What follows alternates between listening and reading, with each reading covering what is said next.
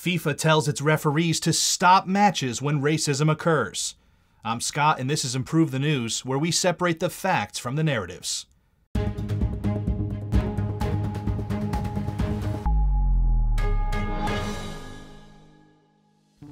The facts on this story are agreed upon by Al Jazeera, Reuters, BBC News, DW, Sky News, and the Associated Press.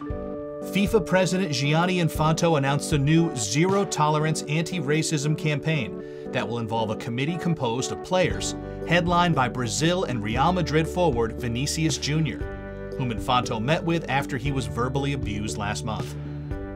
Vinicius will be a prominent member of the new task force that will make recommendations for stronger punishments for discriminatory behavior.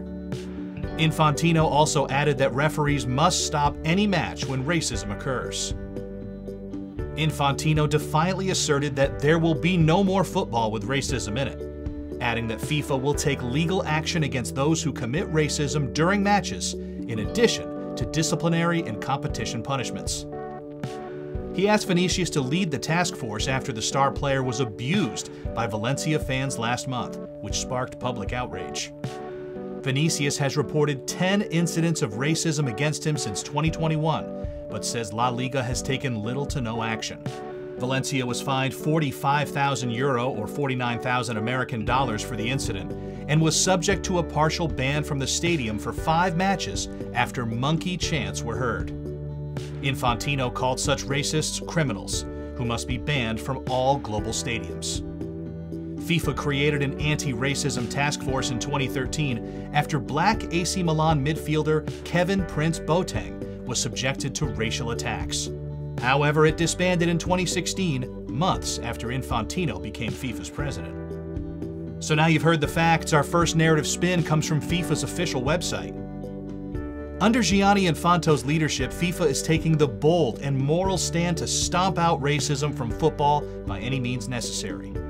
The FIFA president knows the injustice and abuse black players endure, which is why he asked Vinicius Jr. and other players to collaborate on the new zero-tolerance task force.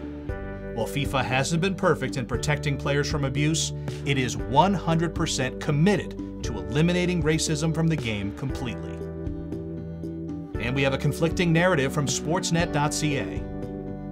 FIFA may act like it deeply cares about ending racism in soccer, but the fact is the last anti-racism task force was dismantled almost immediately after Infantino was elected as FIFA's president. That enabled the past 7 years of rampant abuse that has been a scourge on the sport. There is so much work that needs to be done, and a lot of it involves undoing the damage Infantino has done since disbanding the last anti-racism campaign. Thanks for watching, and join me next time on Improve the News.